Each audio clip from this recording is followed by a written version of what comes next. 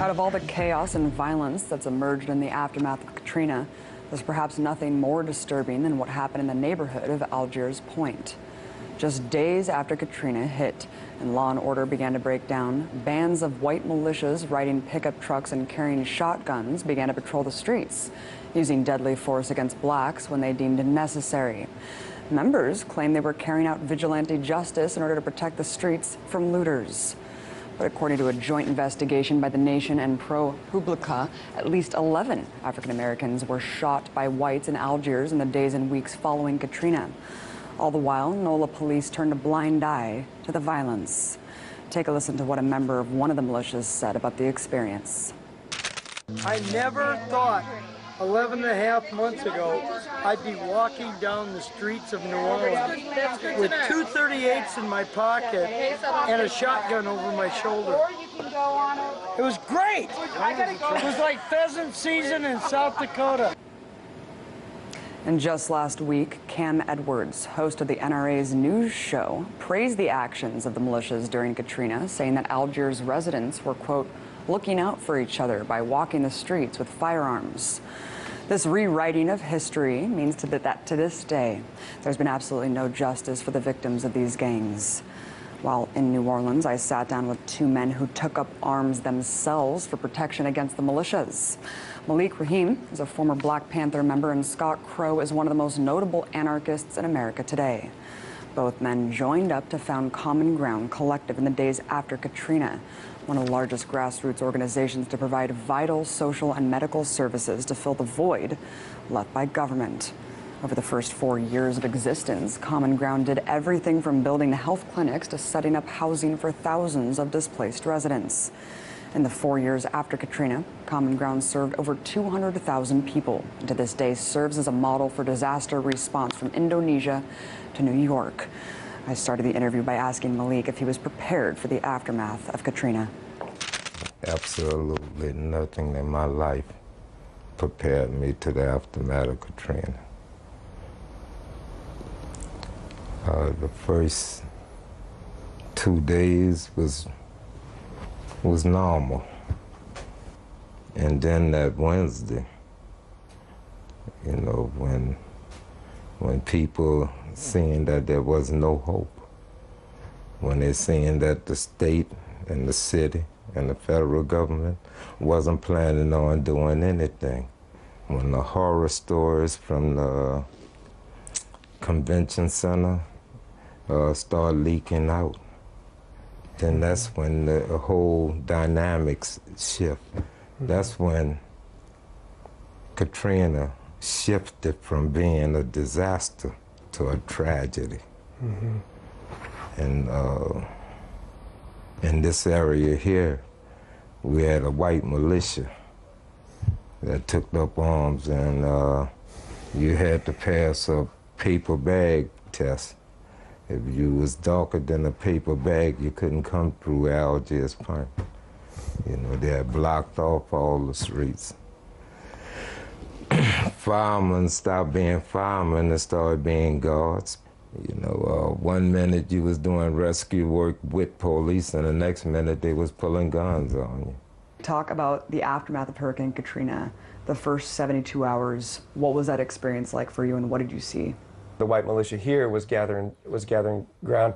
And you have to understand, they look like the Klan without the hats. They were driving around in the back of trucks drunk with guns pointed at black people, not anybody else, drawing guns on them and shooting people. And you know, when I first got here, the first thing that we did was we covered up this body, this bullet-riddled body over here that you could smell for 2 blocks coming over there. There's another dead body over here that was bullet-riddled. Now, we'd already seen drowned people, but now we're seeing bullet-riddled. So who killed them? Was it the police or was it the militia? And so at the time, we didn't know which one it was because both of them were out of control. New Orleans police, long history of systemic racism, a systemic out-of-control police system. So basically, when I came to take up arms in a community that I was invited into with other people from this community, black people from this community, 2 white guys and 3 black guys from this community, took up arms to defend ourselves, defend the community against being killed by the militia. They were threatening Malik. They were driving by, pointing their guns at him, saying they were going to get you, mayor. I don't even know if you remembered that. They were drawing their guns out, and so we were basically like, we were like, you're not going to do that. And then the police drew guns on us constantly. This is something that, you know, people in these communities have to go through every day. But it was happening to white people who didn't live here.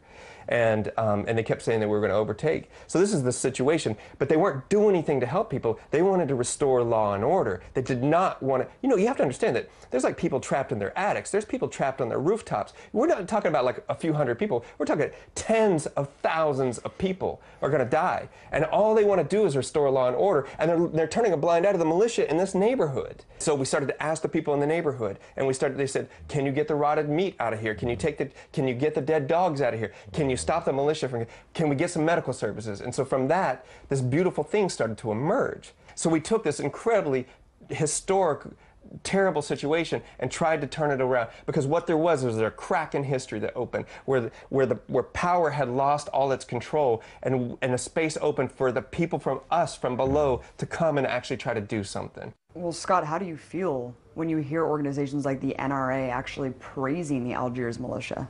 It was infuriating. I mean, these guys, I was in an armed standoff with them, and I was thinking, and I'd always been like, well, maybe I should have pulled the trigger. And then I would have killed these people, and I would have gone to prison, and like all these bad things would have happened, would have stopped them from killing other people. But then when I hear the NRA praising them today, like in the 9th anniversary, I'm like, what's wrong with you? These men and women were killing people and bragging about it. They were treating them, like Malik was saying, as other. As anybody who was desperate was other, and treated like dogs or less than dogs, and like they should be killed. They called it pheasant season, shooting black youth. They were like, it's pheasant season.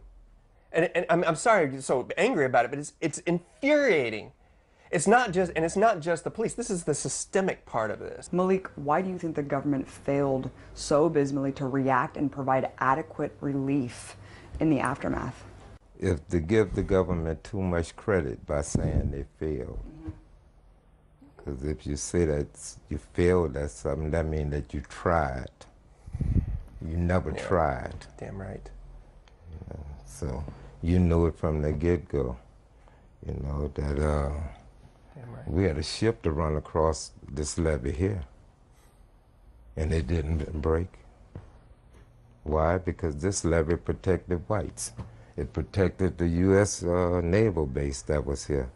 So an ocean freighter could run across this levee, and it didn't break.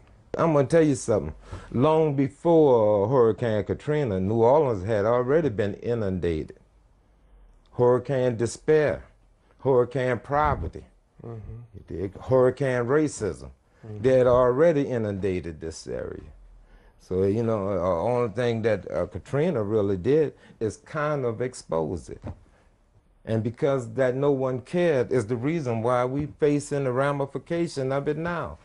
Because those little 9-year-old kids and them little 16-year-old kids that was in the convention center that you showed no love or compassion to is now 16, 18, 20 years old with a gun and have no love in their heart, because there wasn't no trauma counselors. The first high school that was open in the aftermath of Katrina for poor blacks had up to 75 kids in one classroom. It had more guards than teachers. It's not no accident that Chicago and New Orleans have such high murder rates.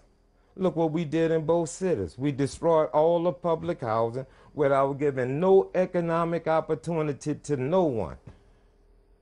So who was the equal opportunity employer? The drug dealers. Then we put them in jail where we transformed dogs into wolves. Wolves run in packs, and they kill in packs. Scott, talk about Common Ground. What type of services did the organization provide, and how many volunteers came through and worked with the group?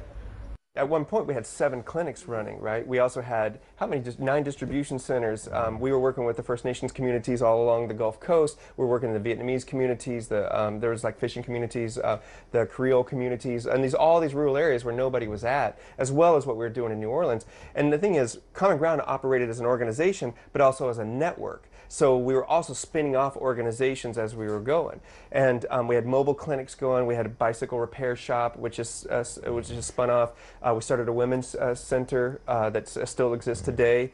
There was the rebuilding, we did worker cooperatives. There's a number of projects. Any given week, there could be 2,000 people on the ground from around here and coming from around the country working on 150 projects or programs at any time between 2005 and 2008. And people were willing to do whatever it took to make it happen for people that didn't even know. And then those people who had a leg up were, they were just trying to build their self-determination for their community. And I think that's an amazing thing, because disasters reveal more than anything under the failures of capitalism and governments. Malik, what lessons can we all learn from Katrina? What make America a great nation is its people, its ability to come out and help those in time of need. The greatest effort of Common Ground wasn't the work that it did, it was who did the work.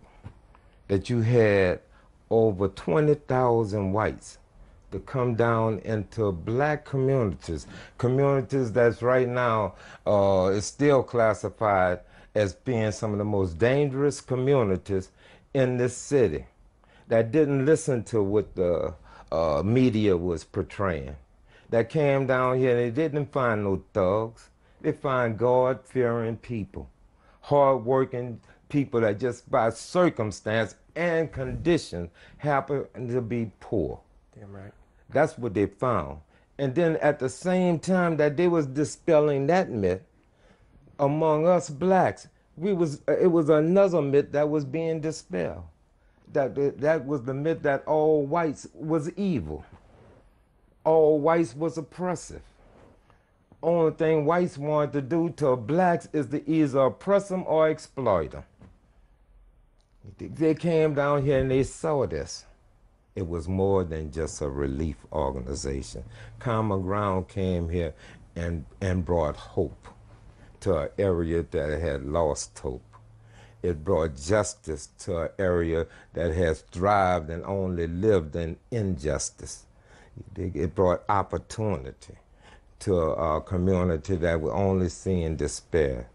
But I think that Common Ground in the beginning of the 20th century here, the 21st century here, was a time that people can now look at and go like, this is what people can do when disasters happen. Now, as climate change becomes more real and disasters happen much more, economic disasters continue to happen, the failures of capitalism, I think that things like Common Ground and Occupy Sandy, things like that, become this place that people can look at as a reference point to go like, what can I do in my community? Wait, we can do this together? We don't need the government to do this?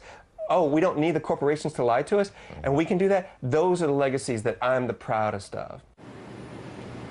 That's our show, you guys. Thanks so much for watching. Be sure to join me tomorrow when I break the set all over again.